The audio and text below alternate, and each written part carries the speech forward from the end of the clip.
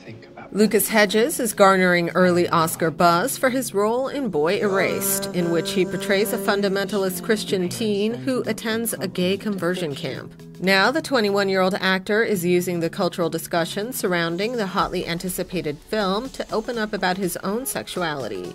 The Huffington Post reports that in a recent interview with Vulture, the actor shared, "In the early stages of my life, some of the people I was most infatuated with were my closest male friends. That was the case through high school, and I think I was always aware that while for the most part I was attracted to women, I existed on a spectrum."